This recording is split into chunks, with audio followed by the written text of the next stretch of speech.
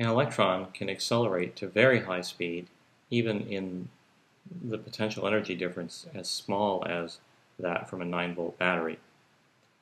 If we imagine an electron starting at the plate of a battery at 0 volts, and because there's an electric field wherever there's a change in voltage, being accelerated over to the right, we can ask how fast will it be moving as it reaches the right-hand plate. In a sense, this is a conservation of energy problem, because what has started out as a potential energy on one end ends up as a kinetic energy on the other.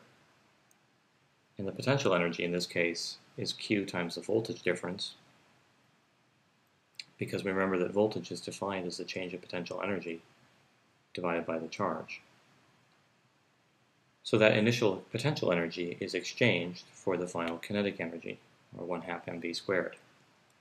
If we want to solve for the velocity is then just the square root of 2 times the electron charge times the voltage difference divided by the mass.